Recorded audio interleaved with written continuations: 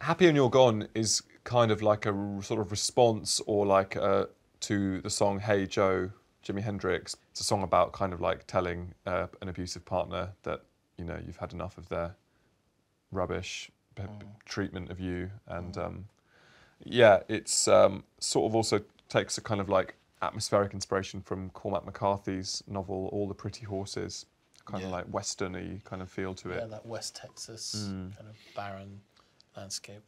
It's got a crow on it. Has a crow. We recorded a local crow. Yep, local crow.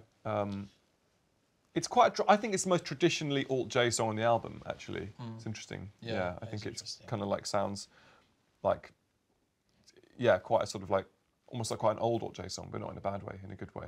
I think it's like to me, it could be a missing track from like our second album or something.